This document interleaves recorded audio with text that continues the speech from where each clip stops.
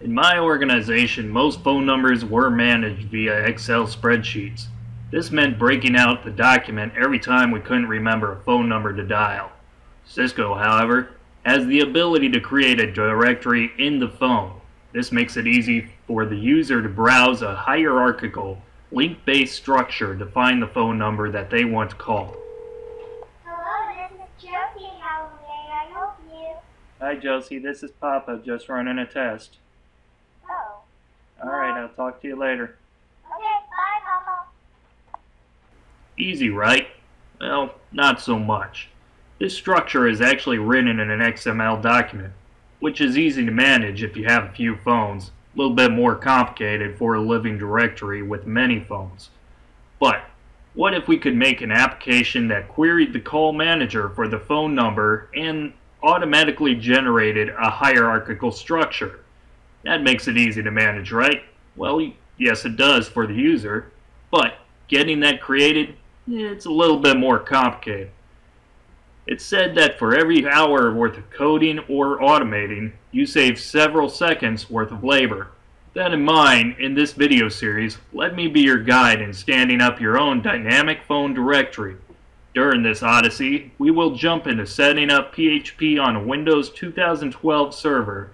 We'll learn a little bit about Axel, Cisco's administrative XML language, SOAP, and how to use a little of it in PHP and even PowerShell. We'll even be using Excel to stage changes we want to make in our own call manager.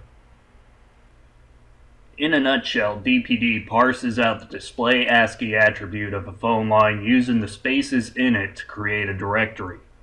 After it's parsed out, it groups all of the display ASCII text up to the next space together to create a folder. Anything without a space in it, it adds to the top of the list as a phone number you can dial. The URLs direct you to the same PHP file with the search text to create a recursive search till you ultimately get a phone number you want to dial.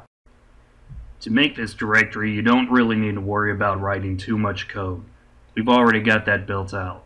But you will need to do a few things before you can go into full-scale production with it. First, we'll need to build a web server with PHP on it. Then we'll get the files copied over to it.